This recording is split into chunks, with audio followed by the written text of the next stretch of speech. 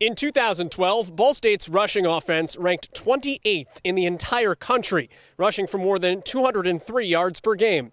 In the national rankings, that was 9 spots better than UCLA, 10 spots better than Notre Dame, and 11 spots better than the Florida Gators. Here in 2013, the Cardinals return both top feature backs in junior Juwan Edwards and sophomore Horatio Banks. That duo's joined by a trio of freshmen, Teddy Williamson, Denzel Pierce, and Southside's Mackenzie Nash to make up the Cardinals' rushing five.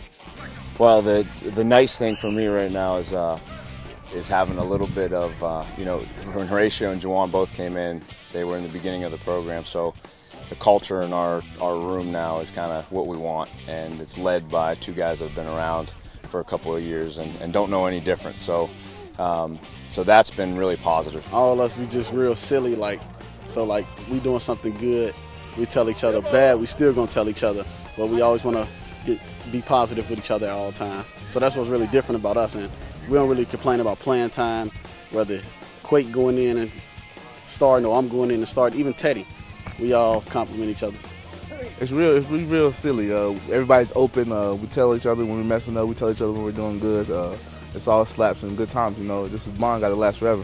When a defense sees Juwan and a 225-pound guy that has got some moves but can also run you over, and then you put in Horatio, who's kind of a slasher and it's got a little speed. I think the change of pace is huge for us. You have no expectations just by working hard, just grinding every day.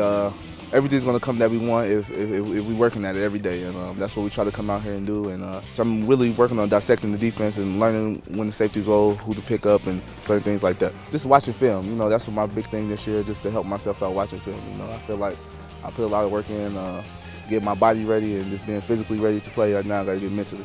Like during the offseason, I wanted to put on weight, so I wanted to worry about the little injuries I had last year, so I wouldn't be missing games for like little nicks like I had missed a couple games last year. Things I learned from Juwan and Horatio, just both of them are hard workers, like in the weight room, and they never take any plays off, and just like their patience through the whole setting up blocks and just the way that they practice every day.